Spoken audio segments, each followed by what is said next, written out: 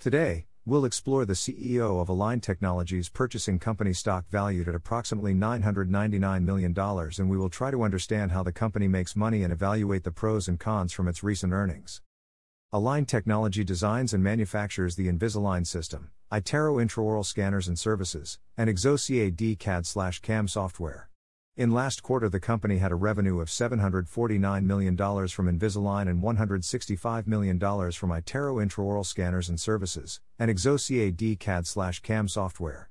Zooming on income statement, few positives are total revenues of $960.2 million, up 7.8% year over year. Clear aligner revenues of $794.9 million, up 8.5% year over year. Record clear aligner shipments to teenage patients, up 8.4% year over year. GAAP net income of $121.4 million, up 67% year over year. GAAP diluted EPS of $1.58, up 65 cents from Q3 2022.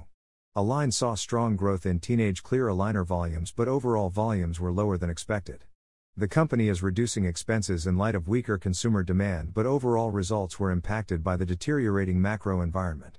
Zooming on cash flow statement, net cash provided by operating activities of $738.9 million, up $314.9 million from the first 9 months of 2022. Indicates strong core business operations. Cash and cash equivalents increased $297 million in the first 9 months to $1.24 billion as of September 30, 2023. This gives the company financial flexibility. In summary, ALGN generated strong operating cash flow but continues to invest heavily in the business through capital spending and acquisitions. The company has a solid cash position but is using cash for stock repurchases while managing the headwinds of foreign exchange rates. Zooming on balance sheet, total stockholders' equity of $3.8 billion, exceeding total liabilities of $2.5 billion. Shows strong shareholder capital position. $1.3 billion in total cash, cash equivalents and short-term/long-term marketable securities give significant liquidity. Overall, the balance sheet appears strong, with ample liquidity and working capital. Few positives from the earnings call are total Q3 worldwide revenues of $960.2 million were up 7.8% year over year. Increased adoption of subscription-based Invisalign doctor program. Few negatives are weaker demand, especially among adult patients, and deteriorating macro environment.